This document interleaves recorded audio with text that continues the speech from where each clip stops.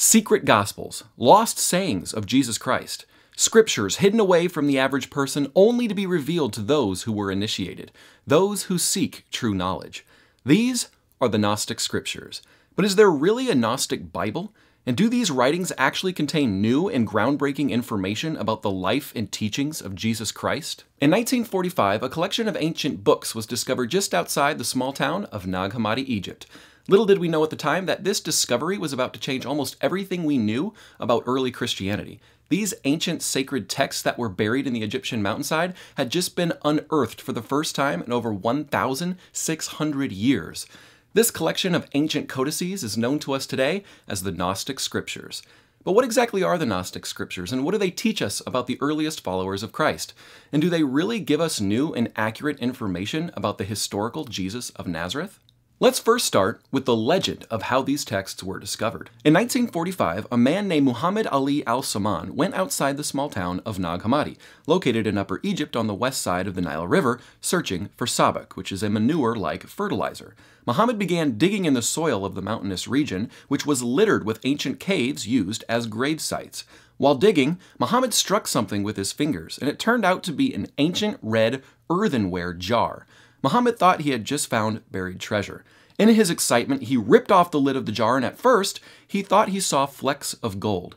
But much to his disappointment, it turned out only to be aged papyrus fragments that turned golden brown over the centuries. Muhammad, of course, had no way of knowing what exactly he just found, but he did know they were old books of some sort, which he found rather useless. Legend has it that he took the books home and gave them to his mother, who then tossed some of the aged and crumbling pages into the oven for kindling. Then the story gets a little weird.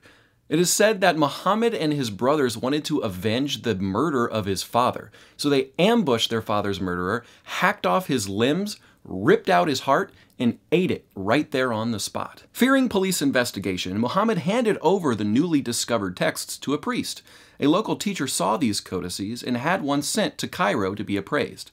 Once they reached Cairo, the books ended up in the hands of individual antiquities dealers. The first book of the Gnostic Scriptures, known as Codex I, was offered up for sale in New York and Paris. And finally, in 1951, the Jung Foundation of Zurich purchased the Codex. The Jung Codex, as it was now called, was eventually repatriated to Egypt in 1956.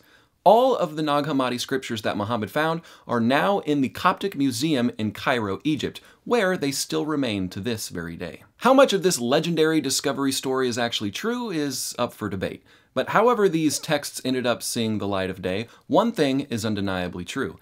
Even though Muhammad didn't find gold that day, the discovery he did make was one of the most important discoveries of all time. Scholars quickly began working out the details of these newly discovered documents, but it would be a while yet before the general public could get their hands on these writings. Translating these texts took a great deal of time, primarily because all of these writings were written in an ancient Egyptian language called Coptic.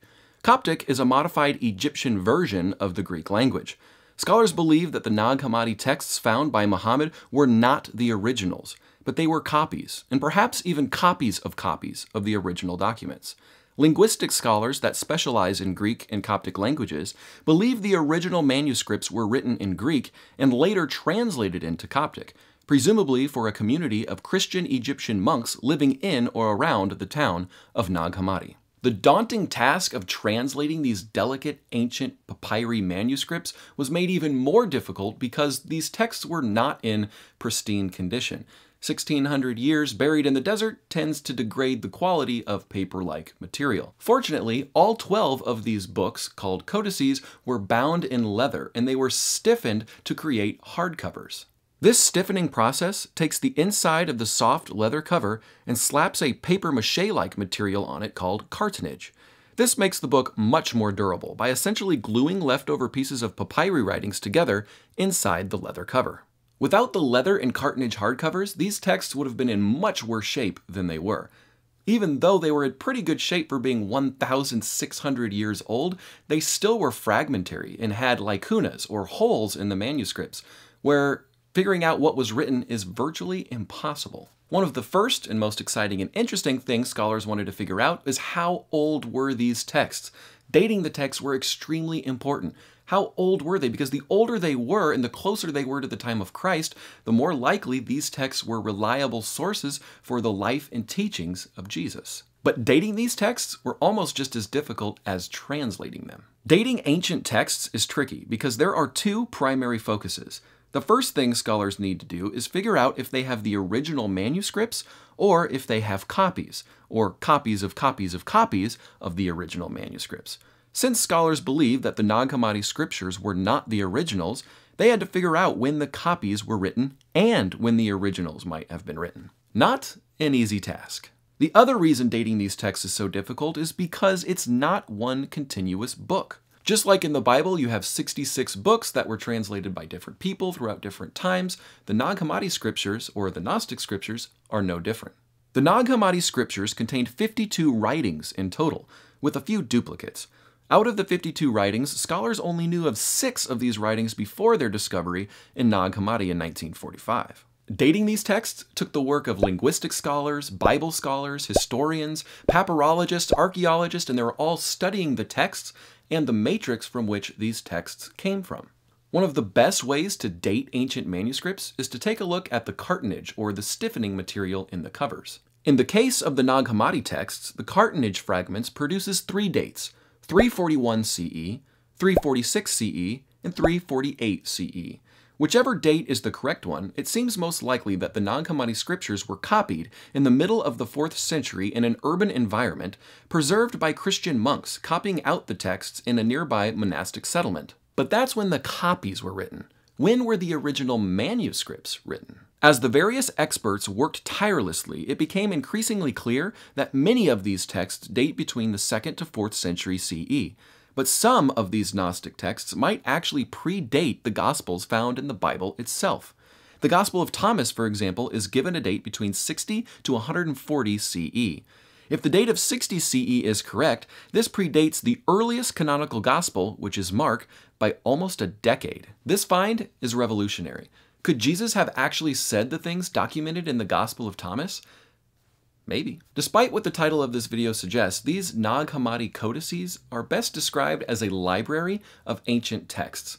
Calling these the Gnostic Bible is not really a great term, because that implies that Gnostics agreed upon these texts as inspired and authoritative. And as far as we know, that's just not the case. The library of texts found at Nag Hammadi would have been inspired scripture for some sects of Gnosticism and not others. For example, some of the writings are clearly Valentinian and represent a Valentinian flavor of Gnosticism. Other texts represent more of a Sethian flavor of Gnosticism. It's unlikely, however, that Valentinian and Sethian Gnostics described themselves in this way. They are not denominations of Gnostics, like Baptists and Presbyterians are denominations of Protestant Christianity. As far as we know, that's not how it worked. But it is clear that there were ancient Gnostic Christians with differing theologies, cosmologies, and religious practices. So what kind of Christians were the Gnostics, and what do their texts reveal about their type of Christianity?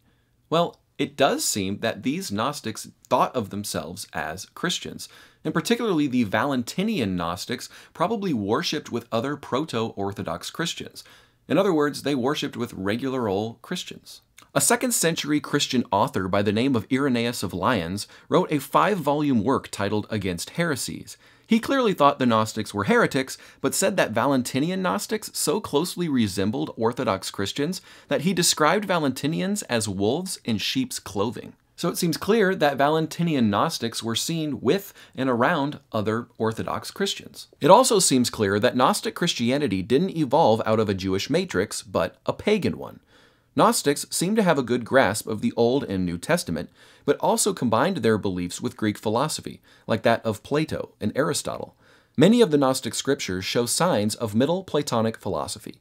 Gnostics also seem to combine their form of Christianity with Egyptian cosmology and theogony and ancient Roman magical practices. So the type of Christianity you find within the Gnostic scriptures sometimes feels very normal, like things you've read out of the Bible before. But other times it feels completely different. But what about the Gnostic scriptures themselves? What kind of literature is found within the Gnostic scriptures? It's important to remember that the people who wrote these scriptures had gnosis, and they were writing it for other people who had gnosis. The The type of gnosis described here comes from the Greek word gnosis, which means knowledge. But this wasn't just any old kind of knowledge, it was divinely revealed knowledge that led to salvation, and it took the human spark and reunited it with the all in the pleroma. Because of this, many of the Gnostic Scriptures are not that user-friendly. They thought the people reading this also had gnosis and knew the basics of Gnostic theology. One of the easiest ways to know if you're reading a Gnostic text is to look out for Gnostic buzzwords. Words like aeons, archons, pleroma, demiurge, sophia, barbello, bridal chamber, enoia, epinoia, gnosis, yaldabaoth, invisible spirit, pronoia, nous, pneuma, pronoia, first principles, life, and the Great Spirit. These terms are often, but not always, associated with Gnostic Scriptures. The Gnostic Scriptures themselves contain Gospels like the Gospel of Thomas, the Gospel of Truth, the Gospel of Philip, and the Gospel of the Egyptians. There are other Gnostic Gospels that were not found in the Nag Hammadi library, such as the Gospel of Mary and the Gospel of Judas.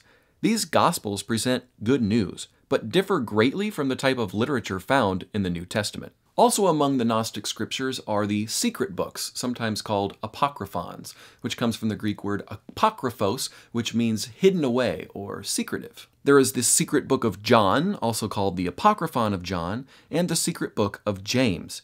Each of these books claim to have secret information from Jesus Christ. Gnostic Scriptures also contain prayers, like the prayer of the Apostle Paul and the prayer of thanksgiving.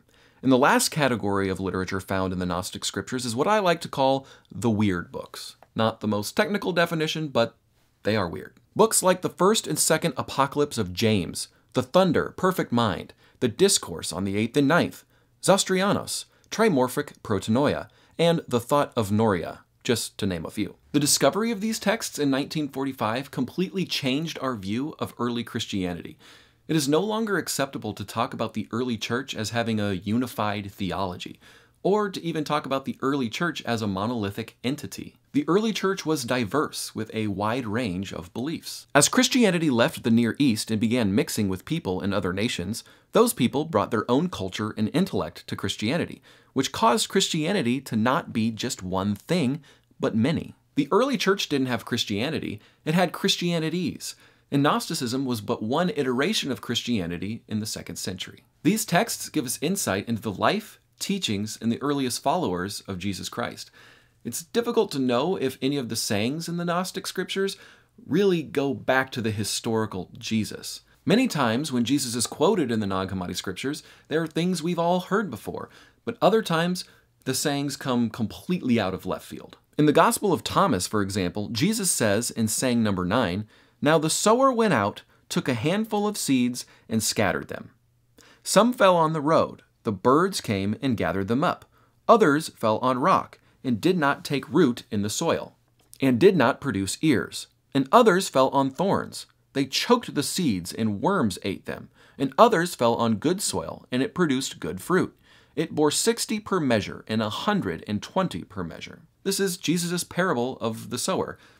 Nothing too weird here. Now let's look at the next two sayings in the Gospel of Thomas, which are sayings number 10 and 11. Jesus said, "I have cast fire upon the world, and see, I am guarding it until it blazes." Jesus said, "This heaven will pass away, and the one above it will pass away. The dead are not alive, and the living will not die. In the days when you consumed what is dead, you made it what is alive. When you come to dwell in the light, what will you do? On the day when you were one, you became two. And when you become two, what will you do?" This seems quite a bit different from what we hear Jesus say in the canonical New Testament Gospels. But did Jesus say these things? And if so, how do we know and what do they mean? It's weird because the Gospel of Thomas has some sayings that we know from the canonical Gospels and other sayings that are so totally different and just kind of bizarre and out there. Ultimately, it's impossible to know for sure if Jesus said any of this, but it's wildly fascinating and fun to think about. We do know from the beginning of Luke's Gospel, when Luke writes to Theophilus, that there were many writings about Jesus circulating around at that time.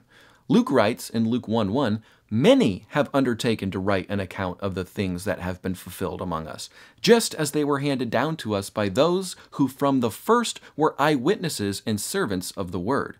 With this in mind, since I myself have carefully investigated everything from the beginning, I too decided to write an orderly account for you, so that you may know with certainty of the things you have been taught, my dear Theophilus. Luke here is clearly stating that many things have been written and said about Jesus Christ. So it's not impossible to think that some things just weren't documented in the canonical New Testament Gospels, and others were documented elsewhere. So do these Gnostic Scriptures actually contain these secret, hidden teachings of Jesus? It's possible. Now, to wrap this video up, I'd just like to say that there are a lot of people who are interested in Gnosticism, and they run out to their local bookstore or to Amazon to try and find the Gnostic Scriptures translated into English. And they come home, they get their book, they're so excited, they rip it open, and they realize just how difficult and confusing these texts are. And they usually give up before reading very much of it. I would like to say that there are 3 wonderful translations of these Gnostic Scriptures in English, which I'll have listed and linked down in the description.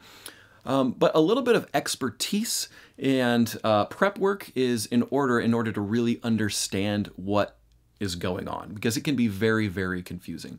So I also will have down in the description some links to some textbooks that are really, really wonderful. They're kind of introductory textbooks that will get you off in the right direction. Personally, I have a degree in religious studies, classics, and ancient history from the University of Nebraska in Lincoln, and I took an entire class on Gnosticism, and I got to work with one of the greatest Gnosticism scholars in the entire world. I worked with Dr. John D. Turner, who was not only one of the best professors I've ever had, but also a really good friend. And so I want to dedicate this video to him, because without him, it would be incredibly difficult for me to understand these Gnostic Scriptures. If you are interested in learning more about Gnosticism or just religion and history in general, consider subscribing to this channel for more. And as always, stay thirsty for knowledge.